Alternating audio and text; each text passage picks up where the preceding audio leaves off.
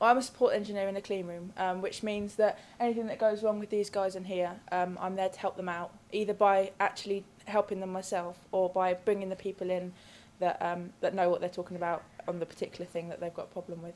I really love my job. I just think it's really interesting. I think that there's not many people that get to see the things that I do and work with the things that I do. To know that something that I've worked on or that I've helped contribute towards is going out into space absolutely fascinates me, and I think that I think you'd have to be quite interested not to think that something that you've touched or something that you've helped with has gone into space. So for me, working in the space sector is exceptionally rewarding. The work we do is important. The products we build here provide GPS signals to users at home and in their travel. They provide the weather images.